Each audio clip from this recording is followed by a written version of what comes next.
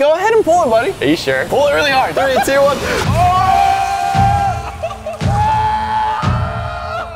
Today I'm with my friend Carter, and we got buckets full of really gross things. Carter, you want to see what's inside this bucket? No. You ready? No.